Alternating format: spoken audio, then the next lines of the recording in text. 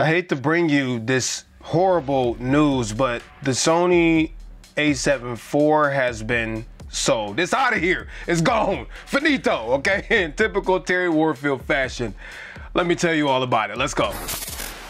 What's up, y'all? It's Terry Warfield. I'm back for another video. Hope you're having a fantastic day so far. Remember to be thankful for your freaking life today because you did not have to have that. Before we get on with the meat potatoes, I did not script this video, so I'm probably gonna mess up. And second of all, I'm very curious to know what you might think throughout the video in the comment section. So let me know as the video goes on what you think, and some of y'all gonna be salty. But anyways, let me get on to the story on why I'm making this video. Some of y'all probably remember I made a video like this not too long ago about the Sony ZV-E1 and the FX3, and you know, here we are again, and there's probably gonna be more videos. But anyways, okay, I digress. The Sony A7IV is a fantastic camera, and you shouldn't feel bad because I know a lot of y'all have probably bought the Sony A7IV because of Terry. You shouldn't feel bad if you have one, and also it should still be a camera that you should consider to this day because the A7IV is fantastic. It is a great camera for people who want a hybrid, full frame, slightly higher megapixel camera with great video features, great autofocus, and all that other good stuff built into it. It's a fantastic camera, but there's always been little things about the Sony A7IV, first world problems, that kind of bugged me. So anyways, before I go on with the video, story time. I went to New York maybe about a year and a half ago to test out a camera. I'm not gonna tell you what it is yet because I don't want you to click off the video. But in testing of this camera, when I came back, I was like, dang, I don't know if I should, you know, get this new camera or just be thankful for the A7IV that I have. Because again, the A7IV is still one of the best cameras out. So I didn't make a move, but ever since then, I can't lie, like I've been wanting it, okay? And this camera is the Sony A7RV. Yes, I have sold my Sony A7IV for the Sony A7RV. Now, I'm not saying that you should go out and do this. The A7IV is more than enough camera for probably 95% of the people who bought it, but there were things about it that really annoyed me that the A7RV simply just fixes, okay? Now, albeit it is more expensive, and the other thing is, no, it's not a perfect camera either, but the things that really bugged me about the A7IV, the A7RV fixed. Like what, Terry? Okay, let me hop right into those, okay? So, we looking at the camera from the top down. Immediately, one of my most annoying things about the A7IV was the fact that it didn't have two locking dials, okay? So the A7IV does have a lock on this outer bumper dial, okay? Which is fantastic, which is totally great because the A7 III didn't have one. But it didn't have a lock on this dial right here, and I did find from time to time that the lock would rotate if it was in my bag or something like that, and I just prefer to not have to worry about that. The next thing, since we are looking at the camera on the A7IV, was the EVF. Now, I'm not saying that the A7IV's EVF was bad, but it was a 3.69 million dot EVF, and you know, for the price point around 2,500 bucks, that's pretty standard for the course. However, owning a Sony A7S III before, okay, using the Alpha 1 before, and then seeing the EVF in the A7RV, which is 9+ million dots with super high frame rate and brightness, yo, it's a night and day comparison comparing the two EVFs. But to add to that, one of my biggest gripes with the Sony A7IV was the rear display. First of all, I'm okay with the fact that it was just a rotating vlog screen, okay? That's pretty standard for the course. But the fact that it was such a low resolution screen really bugged me when I test all of these other cameras, and all these other cameras that cost less have better screens. So the fact that they put a much better screen in the Sony A7RV, the fact that this screen does all of this stuff right here, it is a 4-axis display that can do vlog mode or it can do tabletop mode, which is for photographers a big deal, okay? Just like that. But from the A7IV, it's a photo camera. It's a 33 megapixel photo camera. So the vlog style flip out monitor wasn't always the best when I'm dialed in for photography. So being able to have both in one camera is fantastic. And honestly, I wish Sony would just come out with this 4-axis display for every freaking camera moving forward. Now the next thing, megapixels. Okay, no, megapixels. Now the Sony A7IV, I've always said, is 33 megapixels. It's a fantastic sweet spot between 24 and like the higher megapixels, like 50 50 or 60 or whatever. So I never felt the Sony A7 IV was lacking when it came to megapixels, but obviously if you offer me more, like 61 megapixels, yes, I would prefer to have more whenever I need it, okay? Now, the downside of 61 megapixels, especially when you're shooting uncompressed RAW, is freaking huge file sizes, okay? So luckily with the A7RV, you can go in and change the different file sizes and compression methods and all that other stuff. So you don't have to use it if you don't want to, the full 61 megapixels. But I will tell you, having 61 megapixels, man, when you take photos on this camera at 61 megapixels, you can literally crop all the way to freaking Pluto, and you still have more than enough detail there to make a whole different composition out of the same photo you already took. So that's a big deal. The other big deal is the fact that the A7RV in crop mode is 26 megapixels versus the A7 IV's 15 megapixels. Now, again, most of the time we posting this stuff to social, so it's not a huge deal, right? But I would much rather have a 26 megapixel still versus a 15 megapixel. So for me, it's a 2-in-1 thing, right? Because 26 megapixels is right around where most of Sony's APS-C cameras are, and all of the competitors' APS-C cameras are, and some full frame cameras. 26 megapixels is a lot of detail.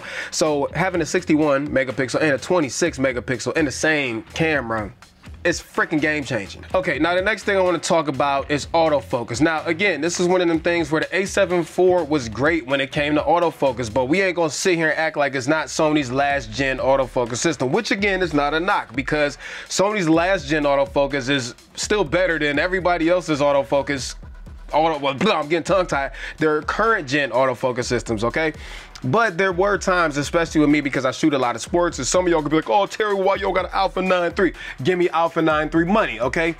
No, I'm not doing all that. So I do use these for shooting sports, and there are times when, like, you know, basketball players are running up the court, that sometimes they might have a hard time tracking their face and all that other good stuff. But overall, the A7 IV is really, really good. Well, the A7RV was the first camera from Sony with the AI chip in it, and it does like the human pose estimation, and it can detect planes, trains, automobiles, aliens, roaches, insects, all of that stuff. It's just a more competent system, right? So it just takes the A7 IV's autofocus and really bumps it up and puts it on steroids. And I just appreciate having a better autofocus system. The other thing with autofocus is this camera has like DMF built into it. So what I mean is, even when the camera's in autofocus, you can still turn the focus ring on the lens, right? And it'll switch over to manual focus until you're done, right? But instead of it having a re-rack focus from over here, it will start the autofocus from the last autofocus point that you selected manually. And this is so clutch, because the A7 IV doesn't do it. It sounds like something small until you actually are using it in real time. Then it's actually a really good feature. The other thing that I need to touch on is stabilization. Now, I ain't gonna lie, the A7 IV was not the best when it came to stabilization, okay? It was like very, very mid. But the A7RV has 8 stops of built-in stabilization, and it's not a freaking gimmick, okay? I have the ZV-E1 right here. It has great stabilization. It's got dynamic stabilization, but it costs 30%. The Lumix S5 2X that I'm using up here also has fantastic stabilization, and the A7RV is the first Sony camera that I've ever used, minus the ZV-E1, but the ZV-E1 cost me a 30% crop that looks so good.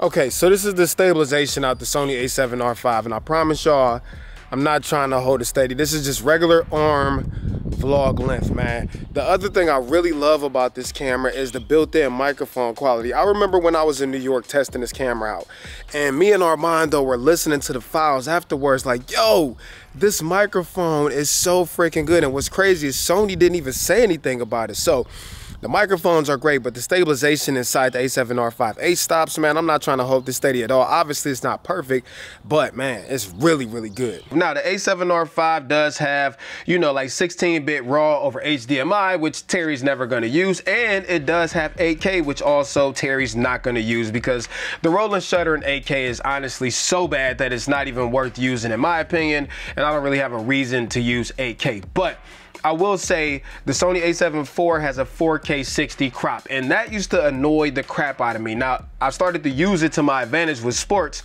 but I don't like huge crops when it comes to picking different frame rates, which is why I love the ZV-E1 so much, because I can roll through all the different file formats with, you know, no crops being applied.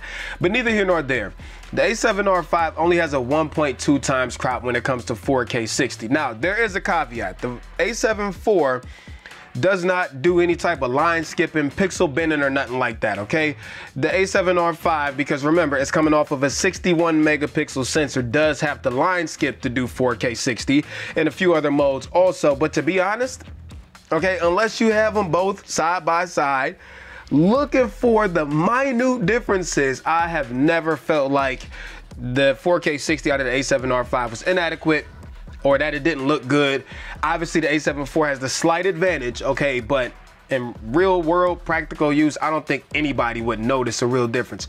And you still got your S-Log3 and, you know, everything else that the Sony A7 IV has, plus more. And there's other stuff that I'm not mentioning, but I'm talking about the stuff that made me switch. And those are the reasons. You know what? I got two more, okay? The first one is white balance. Now, I'm not saying that the A7 IV was bad when it came to picking white balance by itself, but the A7RV is just so much more accurate, especially when it comes to skin tone. And as a person who uses auto white balance a whole lot, I typically set it to auto, let it pick it, and I lock it off.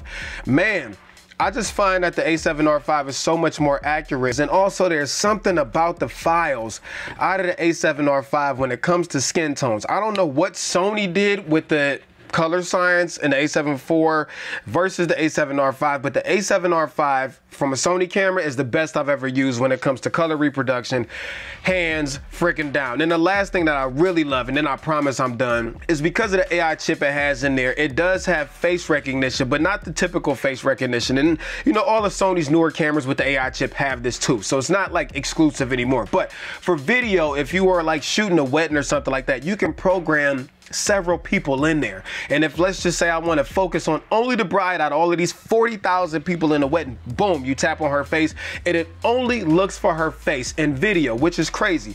It always did it in photo, but now in video, because of the AI chip, I can literally go through and boom, bride, boom, husband, boom, you know, whoever the case may be, and it sticks to that person and that person only, and it's always looking for them. So that's why I switched to the Sony A7RV. Again, I'm not bashing the Sony A7 IV. Do not feel bad if you have one, and yes, you should still consider buying one if your budget is around 2,500 bucks. But if you can afford it, I think the Sony A7RV is so good of a camera. Not perfect, it's a pretty slow camera when it comes to readout, and it's not a speed demon or nothing like that, but as a whole, this camera is fan-freaking-tastic. And the next thing y'all probably gonna say is, oh, Terry's just gonna make another video when the next camera come out that he's selling the A7RV for, and your answer's probably yes. This is what I do. I'm a content creator.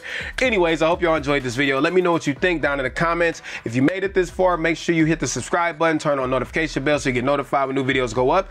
And until next time, I'm out of here. Peace and chicken grease. Terry Warfield. Much love, y'all. Talk to y'all soon. Peace.